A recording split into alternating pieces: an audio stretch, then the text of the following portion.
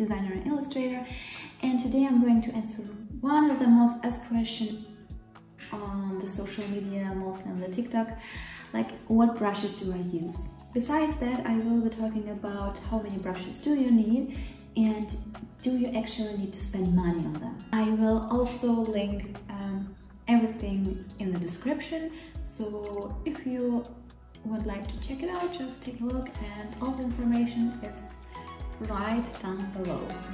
As I first started with digital illustration, I was so overwhelmed by the amount of the different brushes you can find online, and I believe that I need to use all of them to achieve those beautiful results you see on the Instagram. And I end up closing my eyeband, putting away, and like not drawing at all. So that's why I decided to make this video, to hopefully help you on your digital illustration journey. Let me take a sip before we go on. So let's dive into it. What brushes do I use? I will breaking them into three categories. Categories?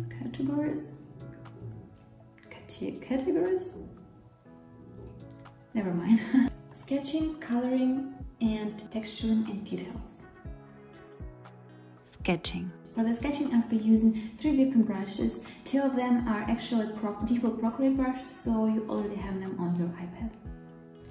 Let's start with a brush that lately became one of my favorites to use. It's a Sam's roller.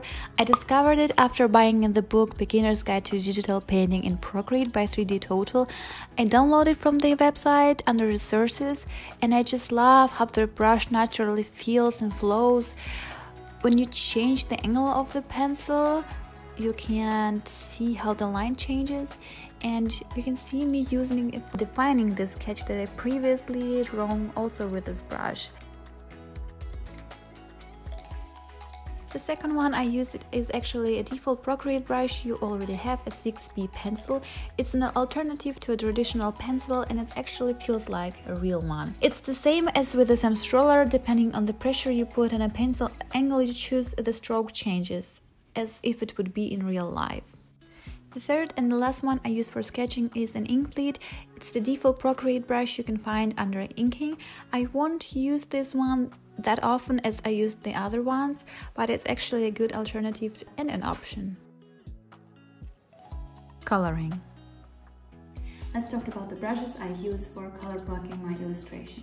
Besides the brushes, I often use the lasso tool just because I like effects you can achieve with that.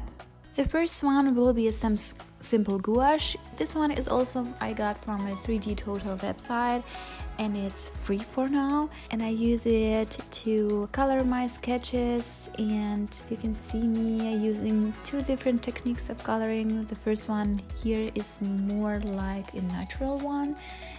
I often just feel the form with the color because it's much easier.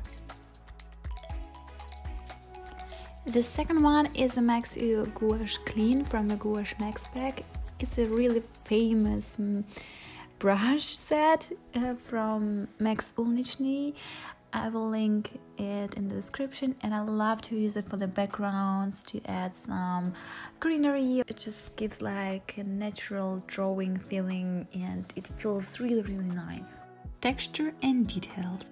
My all-time favorite brush, my secret ingredient to my art, is a Max Gouache Ingredient from a Gouache Max pack I've mentioned before. A lot of people would say I have a watercolor feel like in my illustration, and I think this is the one that gives that feeling, which is actually funny since this one should resemble with a gouache. This brush gives such a special feeling to an illustration, and I use it in every time. Max Gouache Bristle Gritty is another one of my favorite brushes, and it's pretty similar to the one before, and it's also from the Max pack, so if you buy the one pack you'll get it all. And another one from this pack is Max Gouache Grain Cloud. As you can see, I'm a huge fan of this pack. I love using this one for a fog or a clouds. It's such an easy brush and just gives a nice texture. I often would use free default brushes from Procreate. I like the Burnt Tree. You can find it under charcoals. It's an amazing brush to add texture to literally everything you want, especially trees, I believe. And I also love Flicks. It's under spray paint. I use this one to add texture to an animal on the or for example a dirt on the wall or so. In the example I will show you right now, I'm using it to add a texture to a frog skin, like just here and there, and I will also use an inklet to add some details like a sunlight or dust.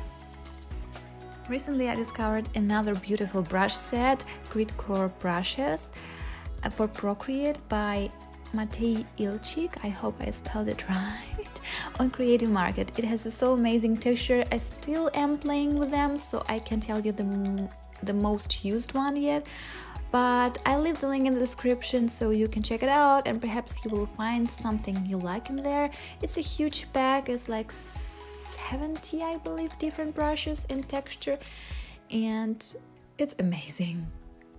How many brushes do you need? The answer to this question will be completely different to everyone. It depends on what are you comfortable with, or what your style is. There is no such thing as a perfect number of brushes you need. You just need one single brush to make perfect and beautiful, amazing art that you see on the internet. There are a lot of digital illustrators and artists that are using just one single brush. It's a special skill to draw with just one. I'll tell you that it's much easier to draw with a few brushes than just with one. While there are no golden rule how many brushes you actually need, there is such thing as too many brushes. By using too many of them, you will end up overworking and overvaluing your artwork. It will be hard for you to keep track which brushes you use for which purpose. In the end, you will end up with a collection of illustrations with no consistency and without your recognizable unique style. What I definitely recommend is just trying things out.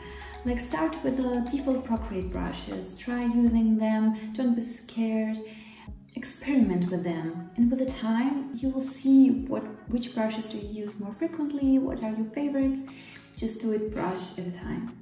Don't get attached to a certain brush, try a new one, like completely new one, and see what you can do with it, and just to improve your skills. Perhaps it will be your next brush. Do I need to spend money on the brushes? And the answer is really simple.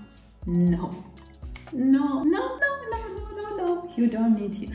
Procreate did an amazing job by designing their default brushes. The studio is now sponsored by the Procreate. I've been using it for a while, and I can tell you the brushes that they have are more than enough.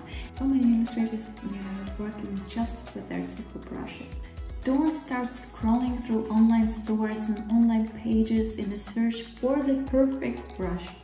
First of all, there is no such thing. Second of all, it will eat your time, and I am talking from experience. I spent so many hours like scrolling and searching for the brush that will make my art beautiful. Well, you better spend your time drawing and practicing and watching online courses and going to galleries and observing everything and drawing. This will improve your art. Your ability to use it is what makes a brush a perfect one. I'm still learning that myself. There are also a lot of different free brushes online, so you can start with that. But of course, buying brushes is an amazing way to support your favorite artists, so please do that. Well guys, that's it for today. Thank you for those who kept watching my video, and I hope it was helpful. Please hit the subscribe button, and I will be posting more hopefully helpful for you videos. And if you have any other questions, please feel free to comment or like or write me on Instagram or TikTok. I will make sure to get back to you. Thanks guys, bye!